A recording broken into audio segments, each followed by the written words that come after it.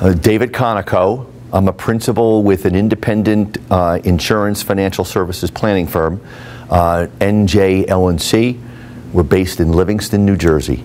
As a sales professional, I'm always interested in staying sharp and learning a few new ways to help people and to add value to the businesses that I look to work with and develop relationships with. Cool. How did this help you towards that end?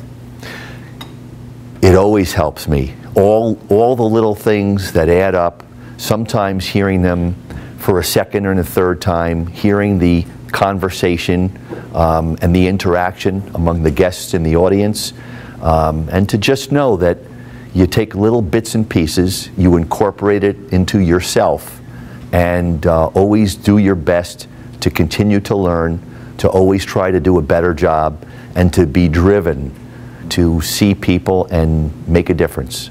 Danny is the consummate and ultimate sales professional coach. He knows how to understand each individual organization, businesses, you know, from all different industries and professions, and he is intuitive and understanding of people and human nature and how to understand what makes a person tick, who a person is, and then to formulate a strategy to help them be as good as they can be. Danny's style is warm, it's inviting,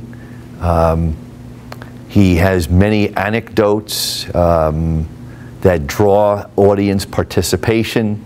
He keeps it lively, keeps it fun, and he keeps it on point for driving home, you know, the real important and impactful points of what it is to develop a sales force and to help salespeople be as good as they can be.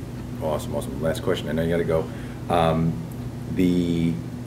Just like a statement as to why this is important. Why doing this type of thing? Like kind of like why if you don't do it, you're missing the boat. Well, this is important to be a professional salesperson or to develop a professional sales team.